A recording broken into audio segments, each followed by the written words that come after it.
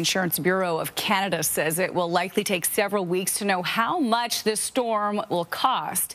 Anyone needing to make a claim must first take photos and document the damage before calling their insurance provider. Well, a scary moment for workers at a construction site this afternoon when a small crane tipped over.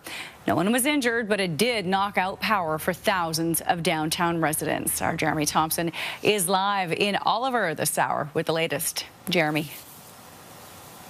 Well, Aaron, it was just after 1 o'clock this afternoon when the crane you see behind me here tipped over into this large hole at this condo construction site. As you mentioned, part of it did land on a power line, and actually a neighboring doorbell cam captured the moment that happened.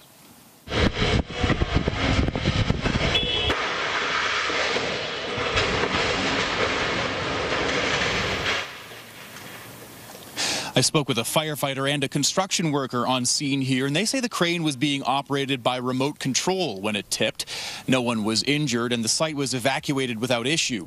Part of the crane came to rest on a power line, as we mentioned, knocking out electricity for about 3,000 people. Power is still out for a few hundred customers. I spoke with one man who was at home next to the site when it happened. He says he heard a loud noise, and then it got louder. Then the house shook. And I was like, oh, whoa, something's happening. So I stood up, and we have a skylight. So I looked out my skylight just in time to see the crane on the ground, and the transformer just popped. And the strength of the pop, you could just feel it hit the window almost. It was wild. And then immediately after that, it was like 2 minutes straight of like, are you okay? Are you okay? ATCO crews were able to deactivate the line. Builder Abby Holmes confirmed to CTV News an occupational health and safety investigation is underway.